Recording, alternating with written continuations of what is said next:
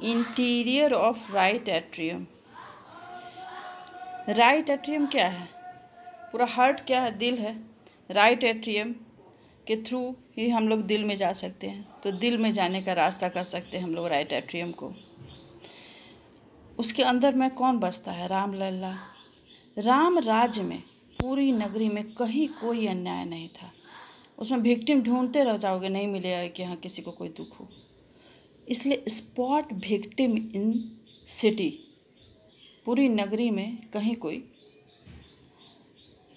किसी के साथ अन्याय नहीं हुआ होगा। यही है इंटीरियर ऑफ राइट एट्रियम की कहानी। तो राइट एट्रियम का इंटीरियर, ये हमेशा ही क्वेश्चन में पूछता है कि वहाँ क्या क्या फीचर्स होते हैं। स्पॉट विक्टिम इन सिटी, पूरी नगरी में ढूंढते रह जाओगे, कहीं नहीं मिलेगा। तो spot victim in city. Spot, superior vena caval opening, this is superior vena caval opening. Pectinate muscle, pectinate muscle. O for fossa ovalis and limbus fossa ovalis. Here is the papyri-thin fossa ovalis, and anteriorly, superiorly and posteriorly there is limbus fossa ovalis, not inferiorly. Now tendon of Todaro, T for tendon of Todaro. This is subendocardial ridge, tendon of Todaro, from the superior boundary of triangle of Koch. V for valve, right atrioventricular valve. I for intravenous tubercle of lower. This is intravenous tubercle of lower. Direct the blood coming from superior vena cava going to the right atrioventricular opening. Okay. Now coronary sinus. C for coronary sinus. This one. C for coronary and C for this look like C, which has got anterior border and the posterior border.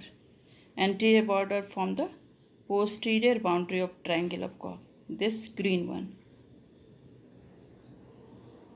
Now this is triangle of Koch, superior boundary by the tendon of Todaro, posteriorly by the anterior border of the coronary sinus, and anteriorly by the base of the septal valve of right atrioventricular valve. I for inferior vena cava opening. This is inferior vena cava opening having right limb and the left limb. The right limb is continuous with the inferior point of the crista terminalis, whereas the left limb it continuous with the limbus fossa ovalis. Now M for minimarum, that is vena cauda minimarum. All the venous opening opens into the coronary sinus except anterior cardiac vein, which opens by the vena cauda minimarum. CT, that is crista terminalis. Internal aspect of the sulcus terminalis is like a ridge called crista terminalis.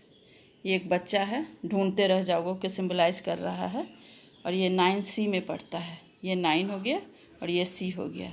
इसका photo भी बनाना होता है exam में, तो हम लोग इस तरह से, इसका फेस है बच्चे का, 9C में पढ़ता है। तो ये हो गया यहाँ पे फोसा ओवैलिस, लिम्बस फोसा ओवैलिस, ये इन्फीरियर वेना को ओपनिंग हो गया, ये C है तो कोरोनरी साइनस हो गया, हाँ।